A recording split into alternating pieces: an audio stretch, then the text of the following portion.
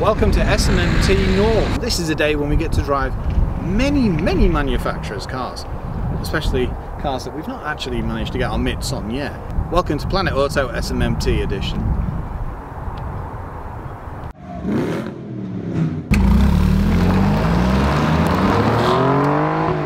Many a moon since I've driven a Giulia, so I thought it was about time I got my hands on this. The Alfa Romeo Giulia Quadrifoglio, 510 horses, and just look at the change in the styling. I mean, I drove the Veloce and it was a far more subtler beast, whereas this is just, well, it's outrageous. The Quadrifoglio merges Italian flair and an engine that just can't be beaten. And just looking at the front of it, it's beautiful. And that's the thing about Alfa Romeo. It's always been a signature to have the plate on that side for a start. But why would you want to ruin this beautiful face?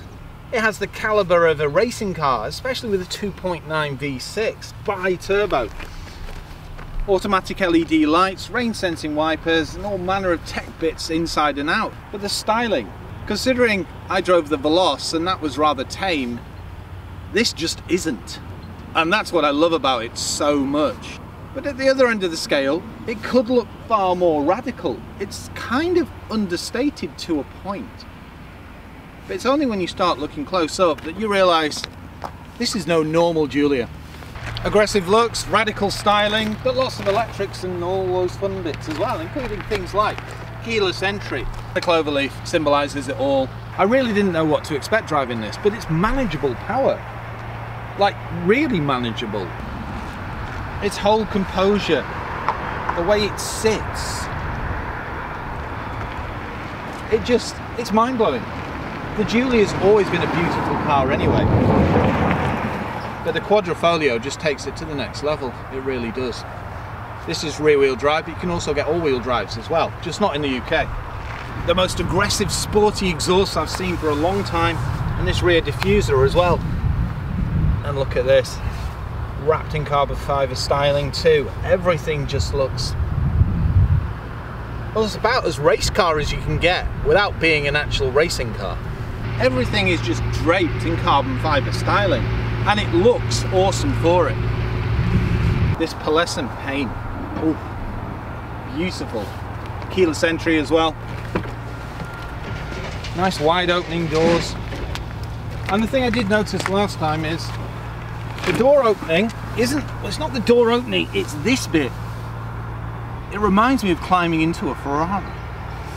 It's not quite as big as other cars, but that gives it that something else. It just gives it something bit more. It means that you're climbing into something rather special. Don't mind me, I'm just gonna look and feel for a bit. I mean, just look at the size and style of these paddles. Combine that with this leather wrapped steering wheel, and it's not many times that I'm speechless in a car, but the Giulia has always had that over me. The way everything's integrated, the build quality, the feel of the switchgear, everything just works. And it's pretty damn close to perfection, to be honest.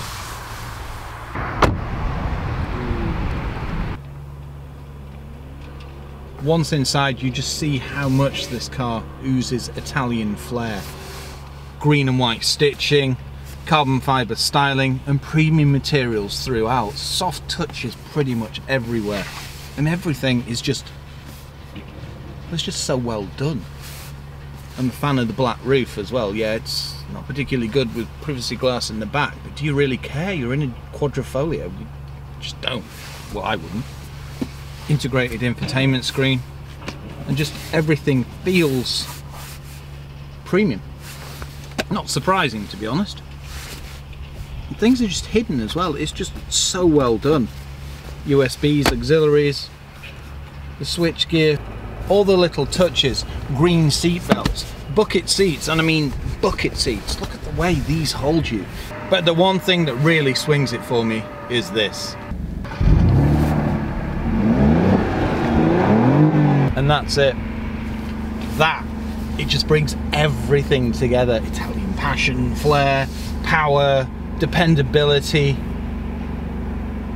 A real Italian road race car. The one thing you might not expect to see in a car like this is adaptive cruise control. Now I should be talking about stepping in the back, but I've just seen the size of these drilled discs and the yellow calipers. Explains why it stops so well. Getting in the back, yeah, the door could open a touch wider. And I don't seem to have the most leg room, but I'm 6'3".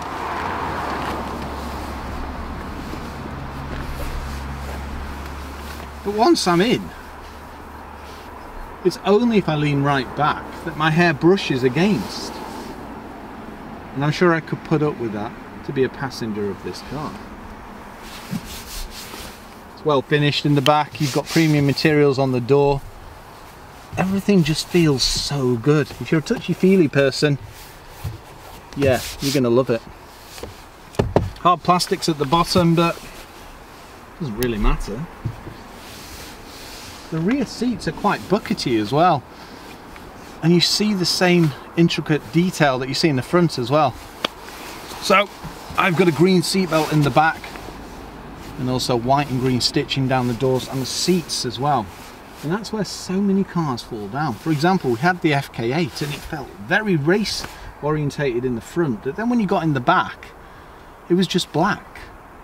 Whereas Alfa Romeo have gone to the trouble of actually encompassing the rear passengers in this racing experience. It's beautiful. You've got some vents in the middle. This is certainly a 4-seater car. So yeah, 4 people on a long journey. What an experience. 2 cup holders in this pull down armrest and airbags throughout the vehicle.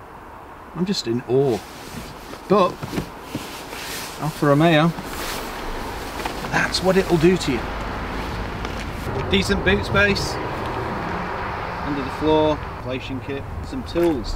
It's very basic in here to be honest, but this is a nice touch. This is how you drop the seats. Decent size. There's a centre mounted speaker here as well. Typical saloon. Bit of a bootlet. It has about as much practicality as it needs. And it's nice and easy to drop the seats. I mean, what more do you need? Nice touch. Clamshell bonnet, V6, 90 degree, very Alfa. Welcome aboard the Alfa Romeo Giulia Quadrifoglio. 510 horsepower, 600 newton meters of torque with an 8-speed auto. And considering it's rather quiet. It's very refined, isn't it? Yeah. Oh, look at those horses. I was going to say, I'm sure that will change when I hit the accelerator. And yes, we do have race mode and a load of other modes as well. D, N and A. There's a nice little button here with a damper. Oh look, national speed limit. I have to do a bit of a mini launch from here. Woo-hoo-hoo-hoo! That's the limit!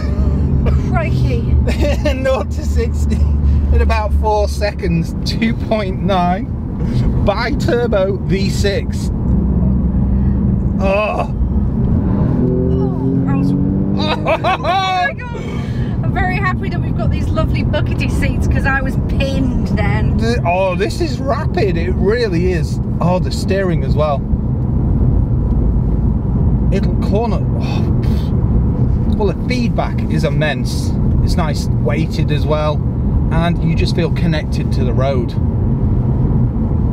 This, if you're not careful, you'll lose your license really quickly. Tops out about 190 miles an hour as well. Yeah, I'm gonna have to be a bit careful with this. I could have some serious fun. Now you'd think rear wheel drive, 510 horses, is this manageable? Well, yeah, it really is, unless you're in race mode, and then yeah, it can be a bit lively. But I think it's lively enough even without it. Wow.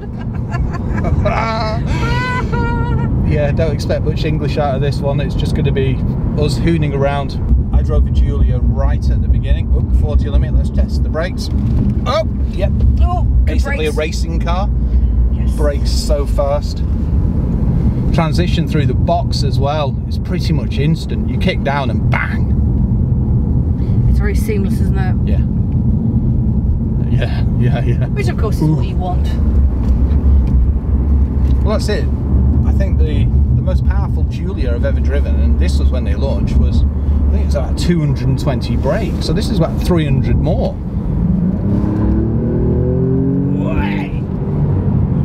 And the spirit of Alfa is just in all their cars. I mean, you start looking around here, you see the Italian flag, and in all honesty, it feels like you're in a mini Ferrari. It's just crazy power. It is so quick. But at the other end of the scale, it's very manageable as well. And what has surprised me is the dampers. I thought it'd be like rough and rigid, but in this mode, no, it's perfectly fine. I mean, you put it in race and my word, it'll feel like there's no dampers in it at all. That will be a very raw experience, wouldn't it? Oh yeah.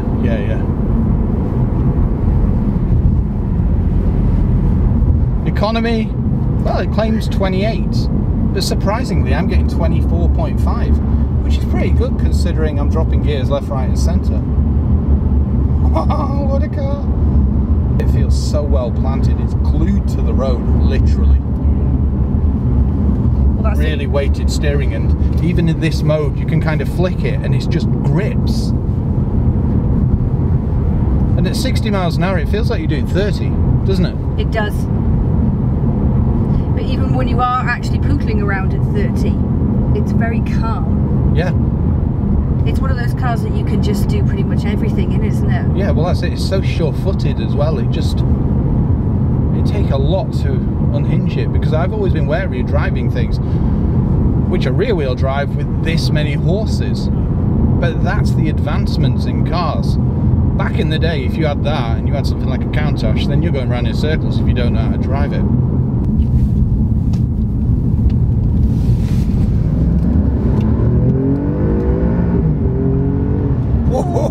Whoa. It really doesn't take long to get up to that speed, does it? No, I dread to think what I do 0 to 100 in and then 190. It's such a smooth engine though, it really is. The combination of that 8-speed auto and the 2.9 is just, it's a match made in heaven. You can feel everything through the steering wheel as well. And that's not in a bad way, it just gives you so much feedback. Well, it completely connects you to the car, doesn't it? Yeah, it does, yeah. No, I have to be extremely careful in this because I could have far too much fun. I've been holding back a bit from driving the Quadrifoglio because 510 horses with a rear wheel drive, well, you've got to be able to drive. But jumping in it now, it's very manageable. I mean, yes, if I absolutely floor it, then yes, it could become a bit lively, especially with a 0 to 60 time of about 4 seconds. You could easily get it sideways, couldn't you? Oh yeah. But to be perfectly honest, it's only when you start putting these kind of cars in race and track mode that they become not unmanageable, but you need a certain level of experience to drive them. A certain level of expertise as well, I would say. You get a bit of road noise, but you kind of expect that. I reckon this has probably got 20s or something on it. Good visibility and a little bit of a blind spot with this B pillar, but no, it's very good. Let's see how fast it is to kick down. Whoa! I have to say, these racing style seats, they hold you so well. I was going to say they're very buckety, extremely. They're comfortable, but my word, they're quite tight, aren't they? But you want to be held when you're well, you need to be held. Thrown around in a car like this. Yeah. I'm just at one with it. Steering. Whoa. Lovely feedback, nice and direct and nicely weighted as well. Oh, it grips. Look at this. There's a bit of a Jekyll and Hyde thing going on here, isn't there? Big time. It just shows you the power you've got available at your foot, doesn't it? Well, I just keep looking for gaps thinking, oh, I could overtake there. Oh, I could overtake there.